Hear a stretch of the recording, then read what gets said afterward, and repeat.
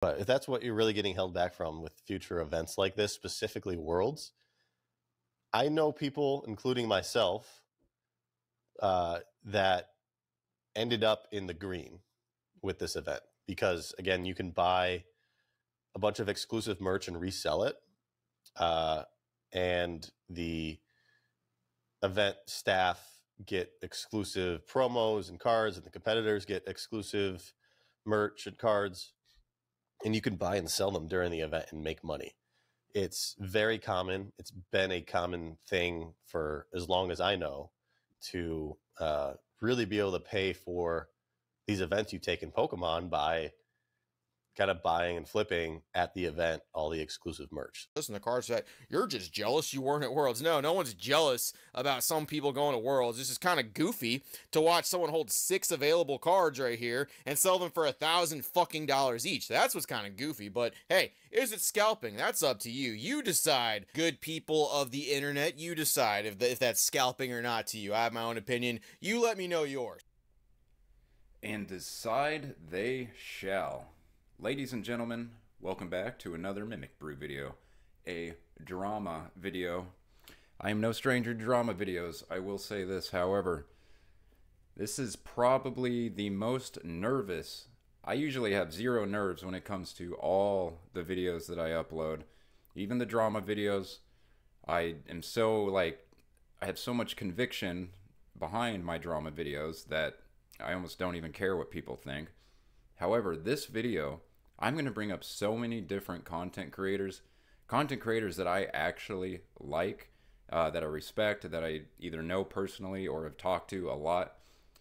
Over the last year, I'm someone who has been exceptionally fortunate to meet a lot of these people, to travel, to just in a very short amount of time, the amount of content creators or just more or less bigwigs in the Pokemon TCG hobby that I have met, I am exceptionally grateful for. I have tons of friends in this hobby. You know, for a guy with only 2,000 something subs, it feels like I've met basically everyone. Like, the only person I can even think of off the top of my head would be like Real Breaking Nate. Like, that's just randomly, we haven't crossed paths.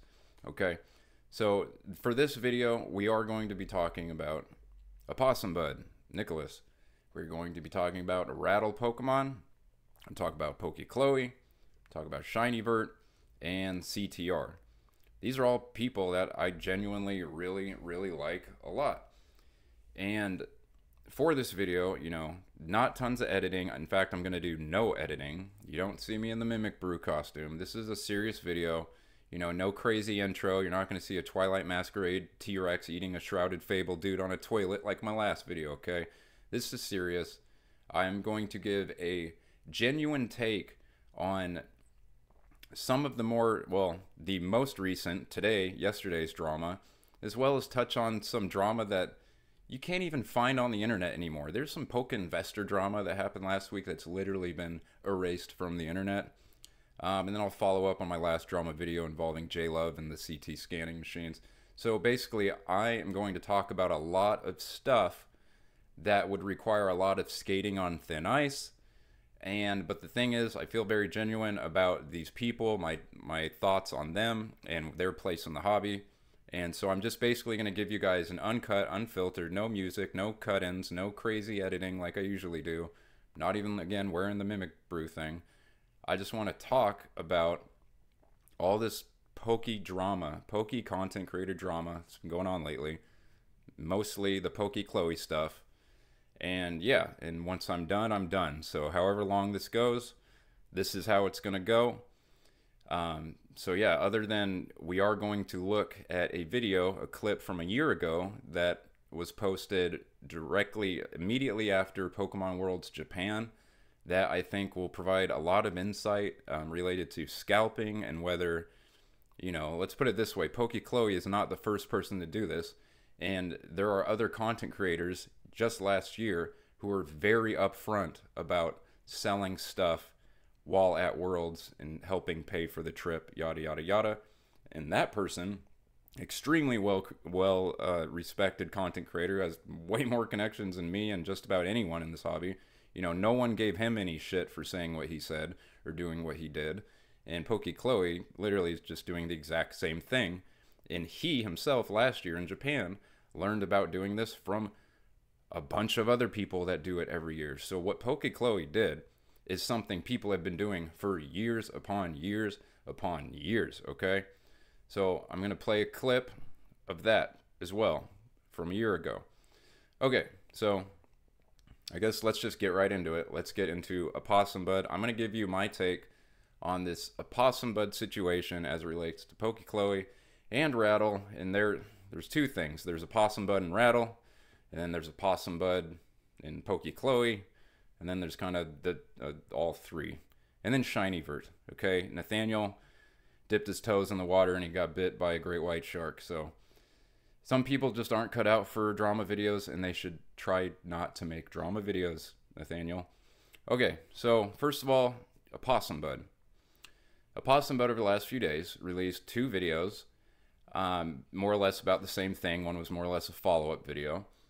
And what he discussed in the beginning of the first video ended up becoming the thing everybody was talking about immediately, which is PokiChloe selling staff World's Championship promo cards for essentially $1,000 or best offer on eBay, like the same day she got them, essentially, okay? So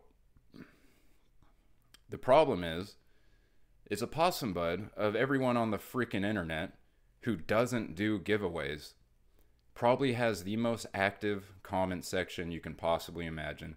I wouldn't be surprised if he gets 300 to 400 or more comments per video, and he does not do giveaways, okay? So one thing I will say to Opossum Bud, if you're watching this, one thing to remember and to take very seriously is even if you are not choosing sides or saying directly where you stand on a situation that you are, proposing to the community. I mean, you say yourself you're a trendsetter, and when you start a trend and you don't necessarily say which side of the fence you're on, you're putting your viewers, you're putting your highly active commentators in the comment section in a position to where they themselves are now the ones who are choosing and need to choose. Sorry, Zelda's making some noise in the background.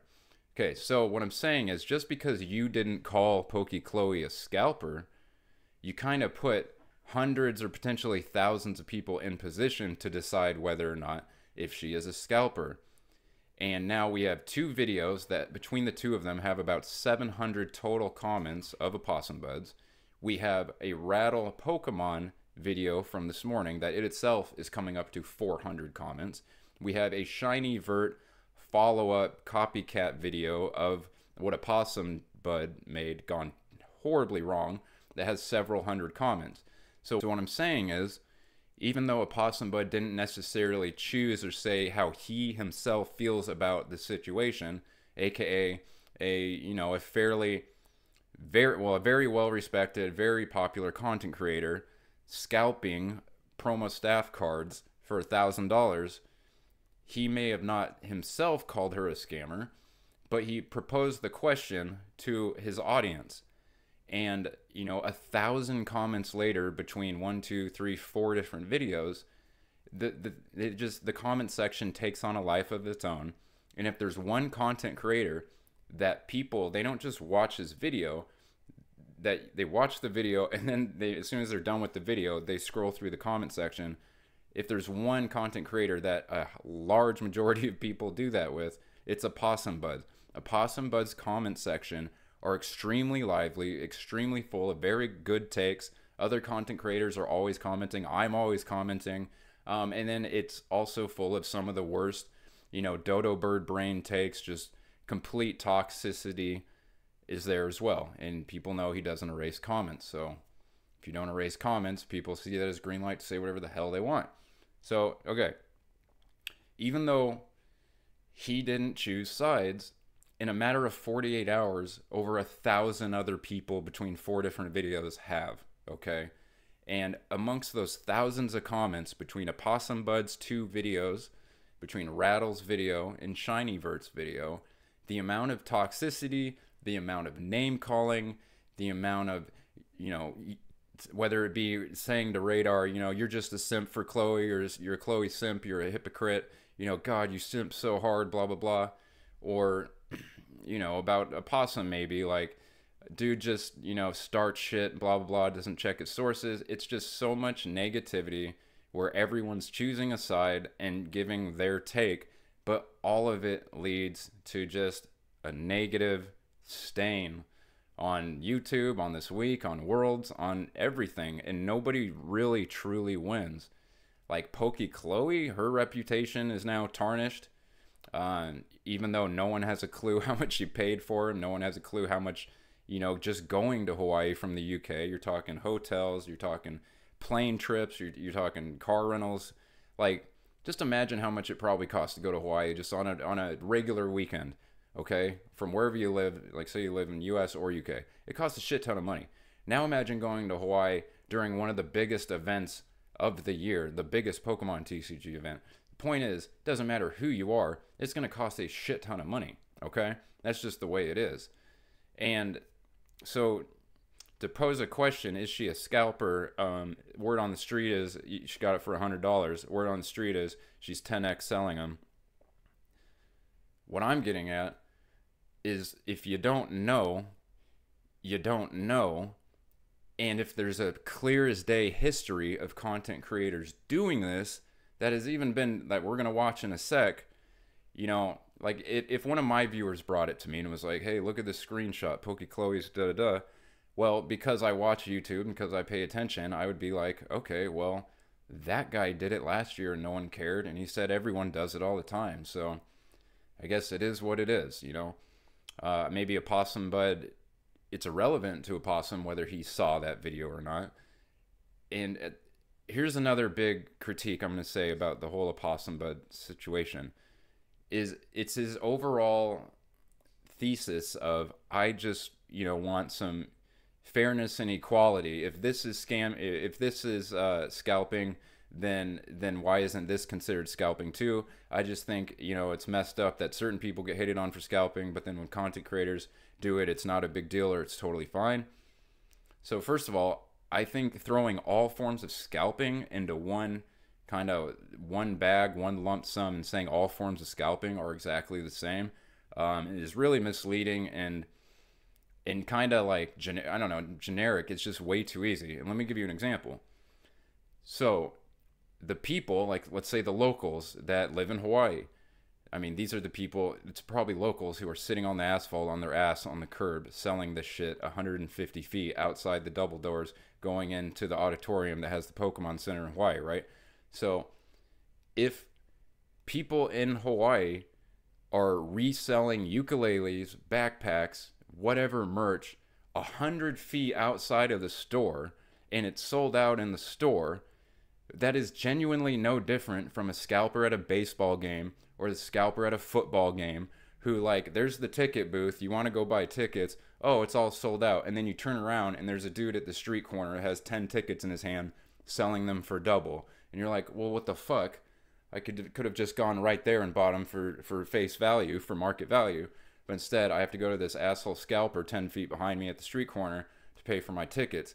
So selling a ukulele, selling a backpack, selling all that World's merch 20 feet outside the fucking door on the ground, sitting your ass on the asphalt with a blanket with all your shit, and be like, oh, sorry, it's sold out back there, but you can buy it here for $200. Like, that's like the worst form of scalping. That's dirty. That does suck. There are people actually in Hawaii that went to Hawaii and they can't do shit about it because it's sold out because Pokemon Center didn't limit items per person per type of item or whatever the hell. That's a dirty, scummy version of scamming, and it's no different from what you see with tickets and sporting events, okay? Now, to take that and put it in the same basket as someone taking a staff promo and listing it on eBay, a website that everyone across the world can freaking access, okay? And then also putting or best offer. I think that's kind of a good point. Is look, once you put something online, you're listing it online for what the online market that day dictates that it's worth.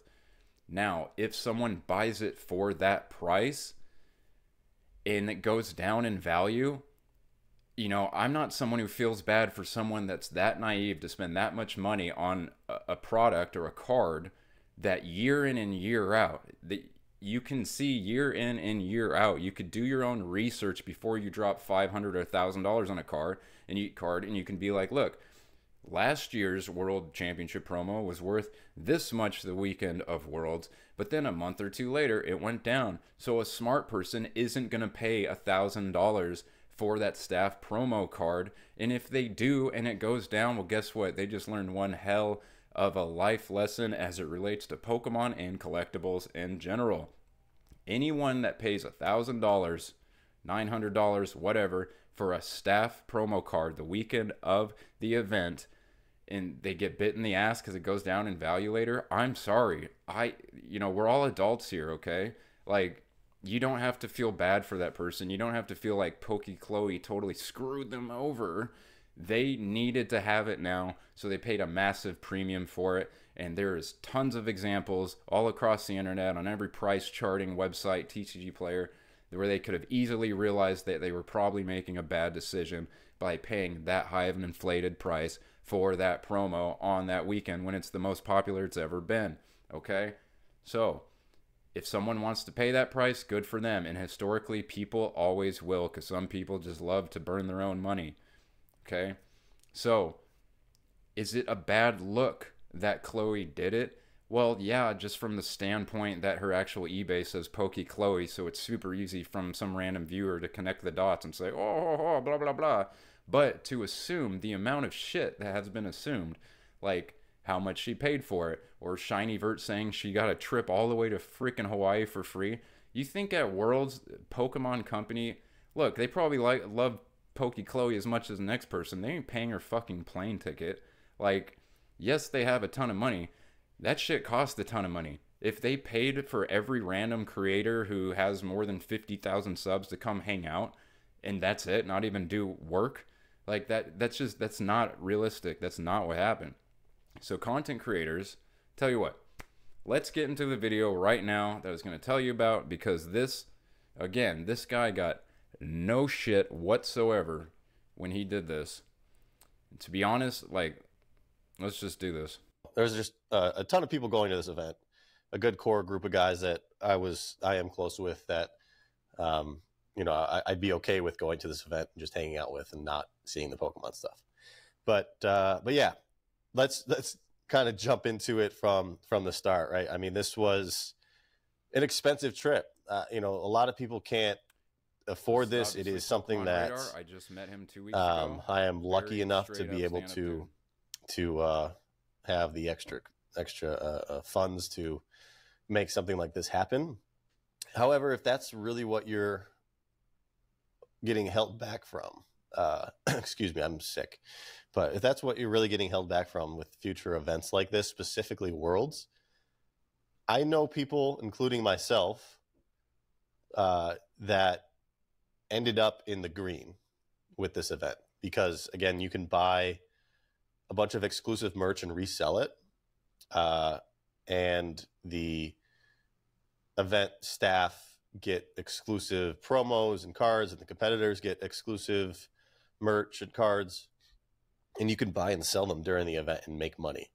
It's very common. It's been a common thing for as long as I know, to really be able to pay for these events you take in Pokemon by kind of buying and flipping at the event all the exclusive merch. So if you're worried about expenses in the future for this type of stuff, take the time to learn about how this works. I'm sure you might have a friend that went to the event or know someone who went to the event, and ask them, how does all this buying and selling work? How are you paying for these trips?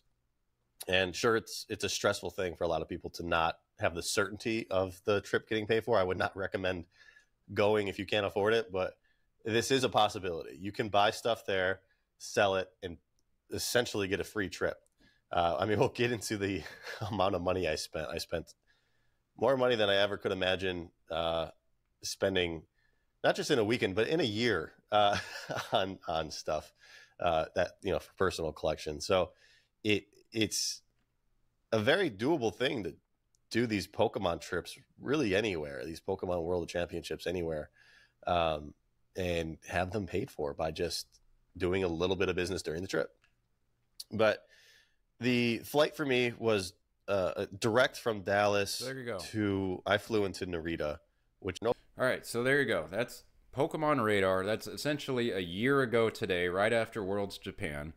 He posted a video, and that is literally in the first like 10 minutes of his hour-and-a-half long little podcast video that he does. But right then and there, the man is telling you he is a major content creator with tons of connections.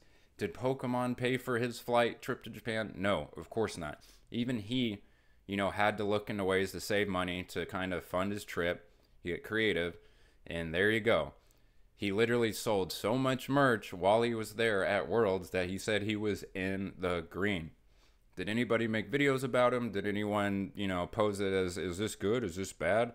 You know, why are we giving people that sell shit on the cement on the corner shit, but we're not giving Radar shit, right? None of that. None of that whatsoever.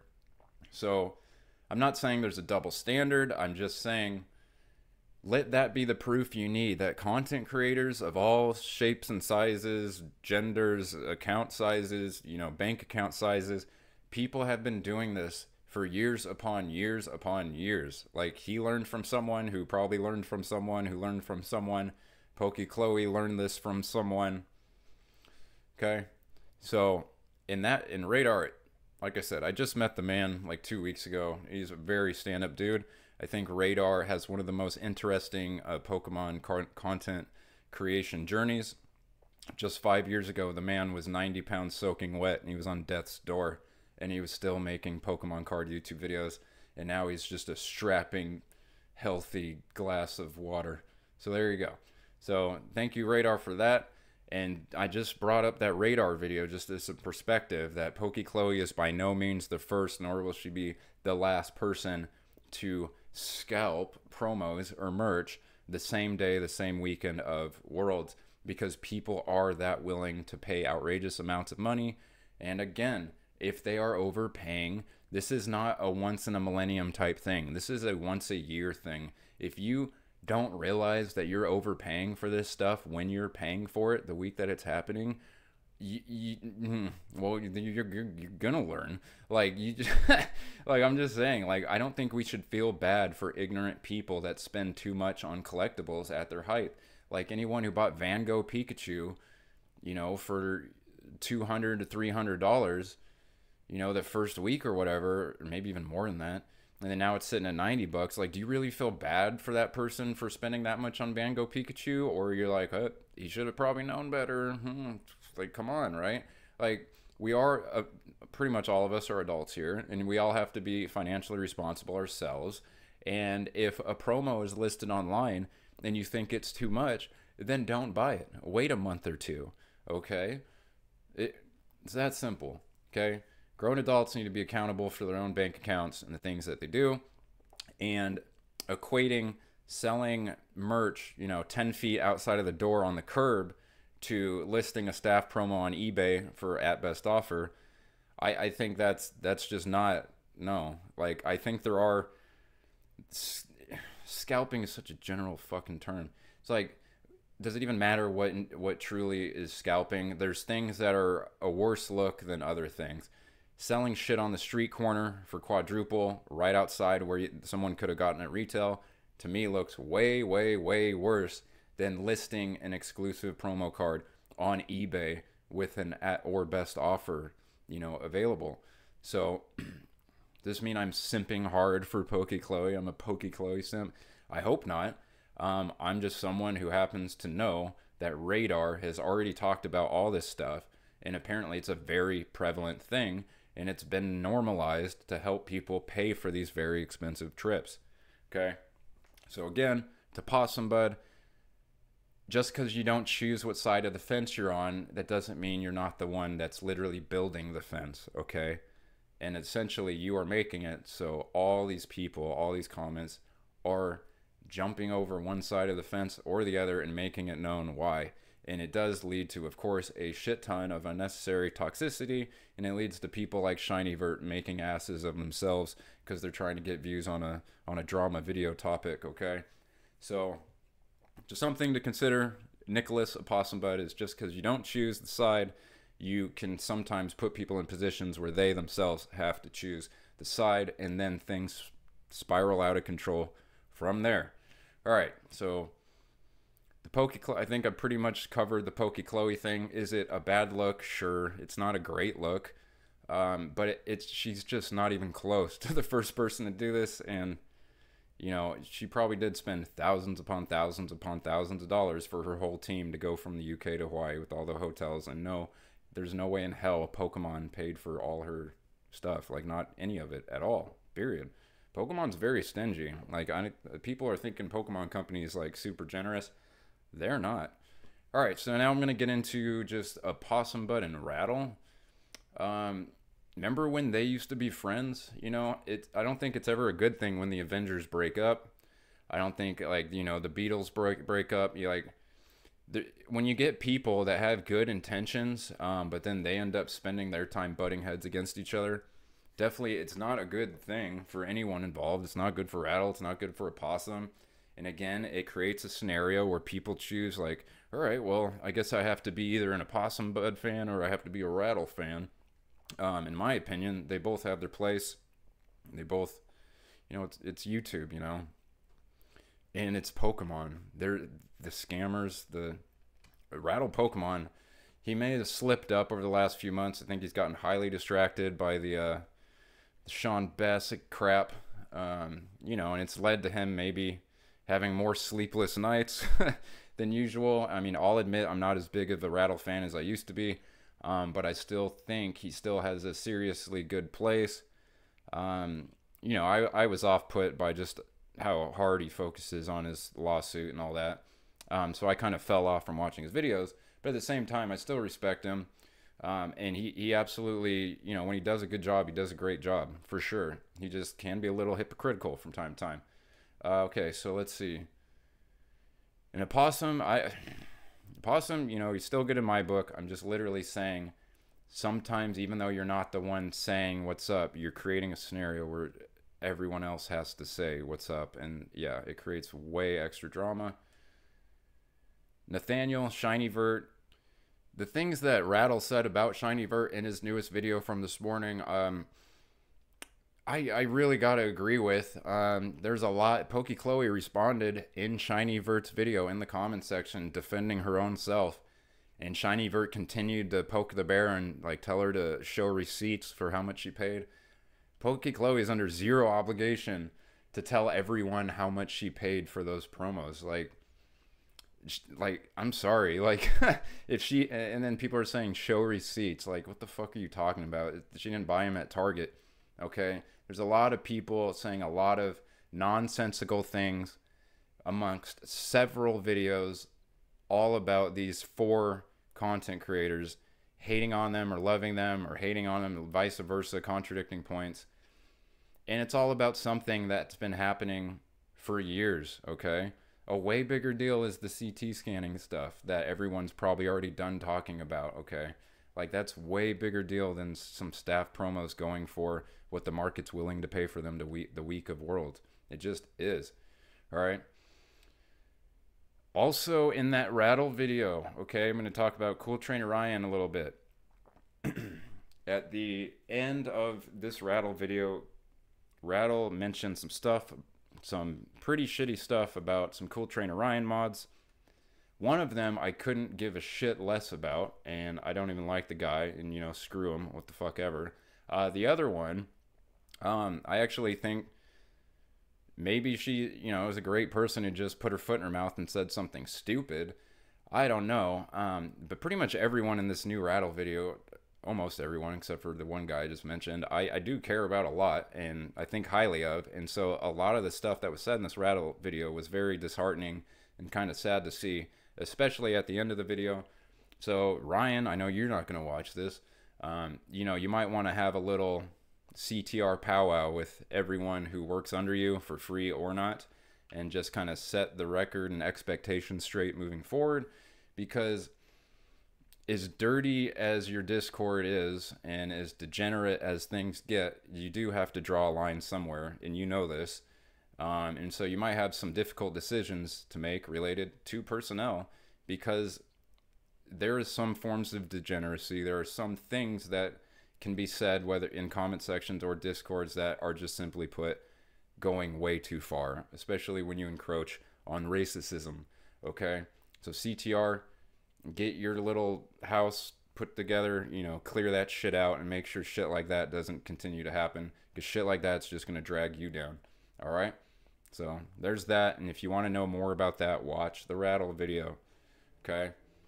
So let's see. So as far as PokiChloe and the most recent stuff, that's all I have to say about it. So if that's all you're here for, I would leave now, because now I'm just going to get into some drama that happened last week that no one's talking about, because every shred of evidence related to it has been removed from the internet. And so some investor bro drama, okay? So again, we're done with PokiChloe. Sure, it's not the greatest look ever, but again, she's one of a million content creators to do this, okay? But last week, I don't know if you know this, there was a Rob Does Pokemon video called Nostalgianomics Can't Read. Thousands upon thousands of views for the 24 hours that it was up. There was a Nostalgianomics reply video, thousands of views before it disappeared. And there was an original Nostalgianomics video from a week before that, which is basically a hit job amongst all other investor bros. Basically, where Nostalgianomics said, "I am the Messiah, I am here for you. All the other investor bros don't know how to read charts." The problem is, for a majority of that video, Nostalgianomics was looking at light play charts. He was literally looking at Sword and Shield Altarts, and he was looking at charts showing them go up, rather than the near mint charts that everyone else is looking at, where they're all clearly going down. So he made an absolute idiot of himself. Rob, who was one of the people targeted in that video, made a video called Nostalgianomics Can't Read. I fucking loved it, and it breaks my heart that it is now unavailable and ceases to exist. I have never seen Alex do a response video where he just straight up admitted, "I fucked up, I was wrong," several times. Nostalgianomics does have the ability to say, "I fucked up." I've seen it with my own eyes. If you didn't see it, I'm sorry that they erased the video. Anyway, that was very interesting for those people that did see that. The fact that two content creators can recognize that they both got into some drama that is just in general is bad for both of them, and then to just decide, hey, man to man, just letting you know, I'm gonna erase the video, do with what you want with your video, and then everything, you know, the next day it's gone. I think that's okay. I think that's fine, because even though, yeah, it was a pretty interesting couple of videos and some pretty interesting investor bro drama, they weren't proud of the way it made them look. They weren't proud of the message it was sending, you know, to the community, and they just made it so people who are going to watch it down the road, who don't have the context, who may only see one video or the two, they made it so people that can now, you know, spawn opinions about these two, well, they can't now, because all the evidence is gone. And the only thing that would have came from that is more and more negativity, more and more people choosing sides, you know, being a dick in comment sections. So there's that, okay? Believe it or not, there was a crazy investor bro drama. Let's call it the light play charts drama, and it doesn't exist anymore, just like the Dave Chappelle Lost episodes. All right, we're going long, so I'm just going to follow up to my OKJLove last video drama, where OKJLove, I basically articulated to you that he is way too excited about CT scanning, is way too favorable of it, and is most likely talking to the industrial inspection company on a daily basis, what it seems like. Since that video, since around that time, I believe that OKJLove has kind of figured it out, and he realized associating with these people, associating with this topic, and viewing it as a positive thing is not a good look at all. And I haven't heard a peep out of OKJLove since 2 or 3 weeks ago regarding any of the CT scanning. So even though I was very harsh on him at the time of the video, it seems like he kind of got the, not because of me, but just his own audience, he kind of got the message, like, I should probably distance myself from this whole CT scanning company and crap. It's not a good look. So good on you, J-Love. And also, J-Love, congratulations on your new baby. I saw that. So, okay, J-Love is now a father. So that's cool. But yeah, I think that's all I got.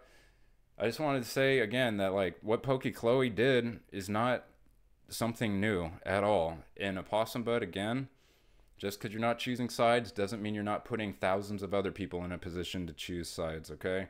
And that's almost worse.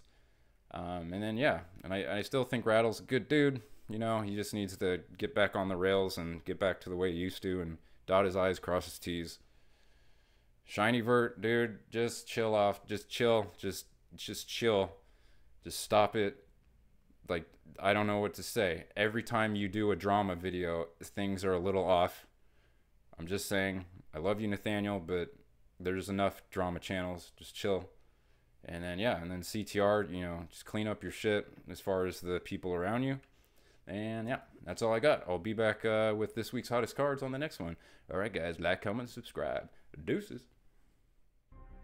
MimikBrew is goated. MimikBrew is indeed goated. MimikBrew, I like your takes, bro.